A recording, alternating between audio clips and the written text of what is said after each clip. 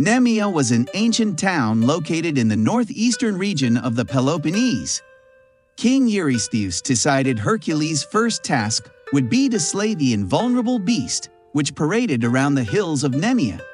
This beast was called the Nemean lion. Born from the monsters Echidna and Typhon, this legendary creature had impenetrable fur. Hercules started this impossible journey in a town called Cleone.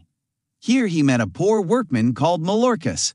Molorchus took Hercules in as his guest and offered to make a sacrifice for good luck on his lion hunt.